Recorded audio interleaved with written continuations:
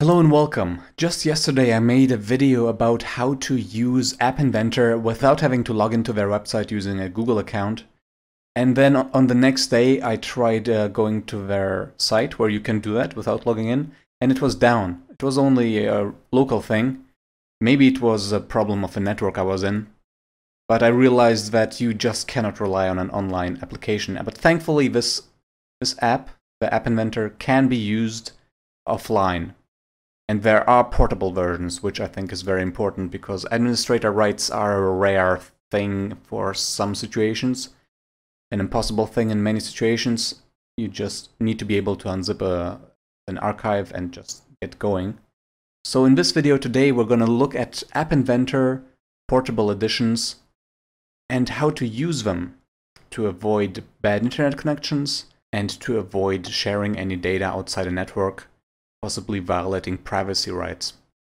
So what we are going to do is we're going to simply use AppInventor 2 Ultimate. It's a free download, it's still open source on SourceForge. The link to this site is in the description of this video, but just downloading it is not enough because it's a bit slightly complicated to set up. On this site I recommend you don't hit the download button but instead go to Files, then go to AI2U 4.3, go to Portable, and here you have three options, at the moment at least. Here I recommend you download a full version. Personally, I have not figured out how to use the starter pack. So figure out whether your Windows has 32 or 64 bits. I'm going to pick the 64-bit version, and it's going to take a while because it's 530 megabytes. Once the file has been downloaded, just go to its folder, and here right-click the file and hit Extract All. Hit Extract, and wait a little. The total size of the folder once extracted is above 1 gigabyte. Let's get in there. So then you have AI2U.exe. In my case, you will probably just see the icon. Just double click it and here run all AI2U server by pressing this button. Then you will have to allow firewall access to Java, I think twice possibly. And three windows will appear.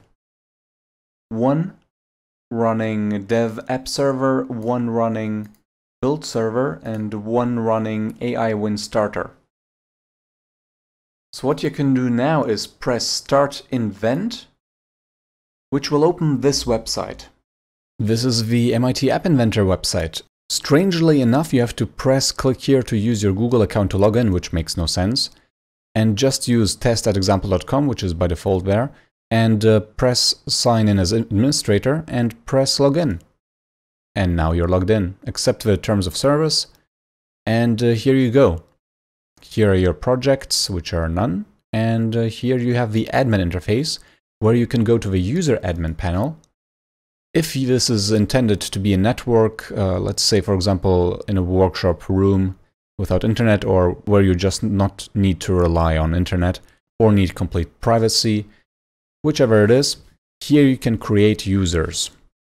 First we're going to hit search. Strangely, users are not listed unless you press search. As you can see, there's test@example.com, who is not an admin for some reason, even though they are allowed to be. I don't know, it's a bit confusing. Anyways, what you can simply do is add user, and now we can just go ahead and press, we can enter any kind of username, for example 01, and the password can be 01, it doesn't matter. We can hide the password for whatever reason. And just press OK. And if you press search again, because it doesn't appear immediately, you can see there's 01 now. I'm just going to get another window of a different Chrome session that is also incognito and use this to log in with 01 now. 0101, log in. And it works. And you can see there's activity over here while this is going on. So yeah, now I can create, without the admin panel, as a user, I can create a project. For example, hello YouTube, and go to OK, and here you go. Add the image, yeah, there we go. Upload stuff, etc, etc. Let's get rid of that, and you can just keep adding users.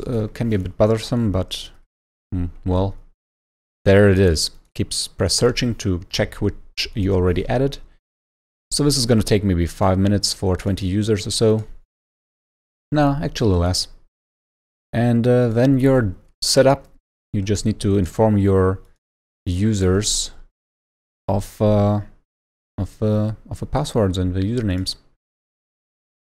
Very nice.